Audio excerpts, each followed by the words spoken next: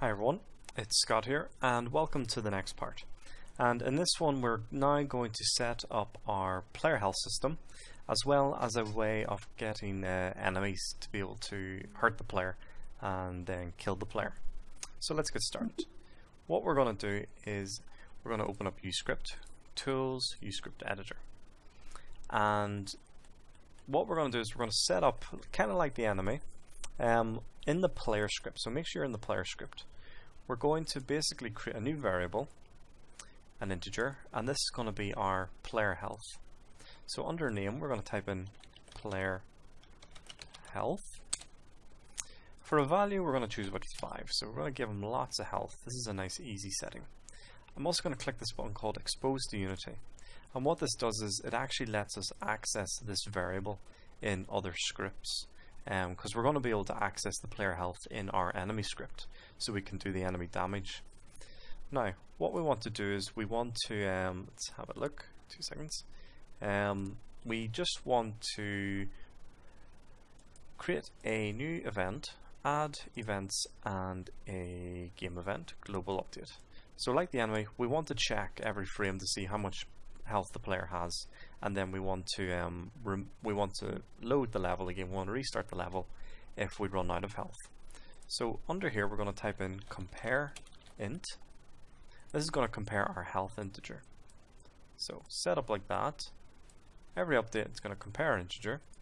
Under instance I'm just going to right click, add a variable, owner game object, and just plug that in.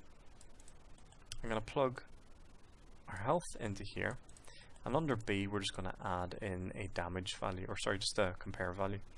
So under variables and int we're going to type in 1. So we're going to see if our player health is less than 1, i.e. your health will be 0 or below. And if that happens, we're not going to destroy the player, we're just going to simply in the search bar type in load level, and this will just reload the level. Now for the level you just need to make sure it's the same as your scene name. The mine is called test unity and it tells me at the very top. We can also go into our scenes view and see that it's called test with a capital T. Yours will probably be different unless you are following me word for word. So my level name is called test, and what's going to happen is if we have no health remaining it will load the level. So that's one part of it done, and we're just going to save this.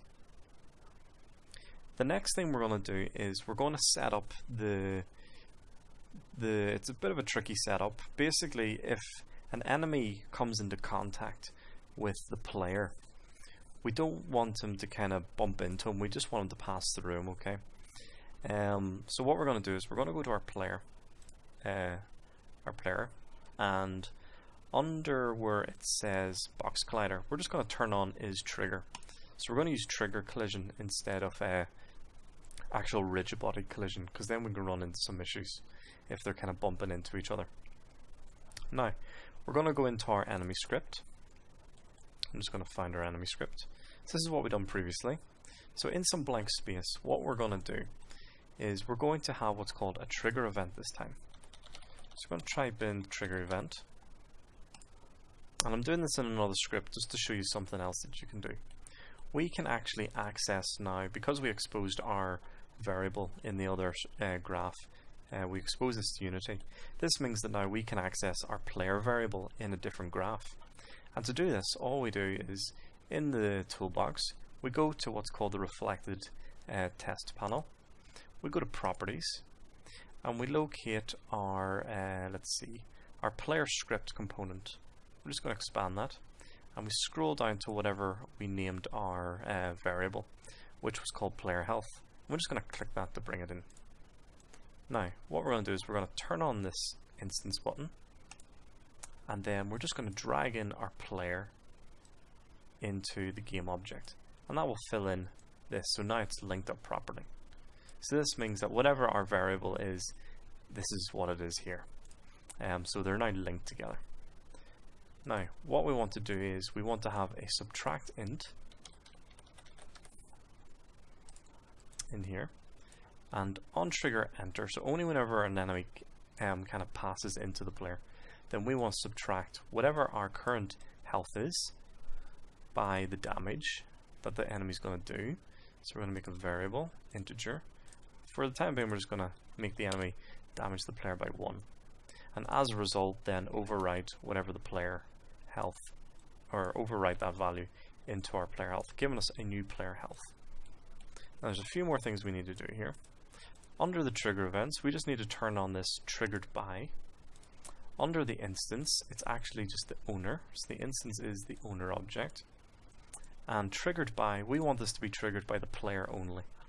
So drag in player from our hierarchy into here and place this as a game object and plug that in. So now what's going to happen is if the player, if the enemy enters into the player's trigger volume, which is just the player itself, then it's going to subtract 1 from player health and output it to a new player health value. So our player has 5 health, so let's give this a go. We're just going to save this.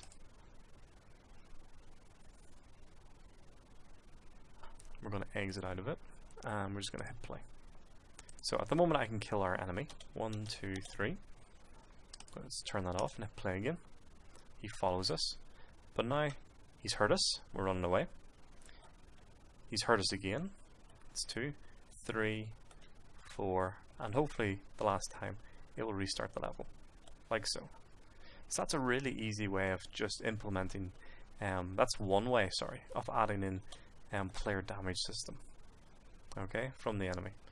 So really that's it, quite a short one. So hopefully that works for you, and I will see you in the next video.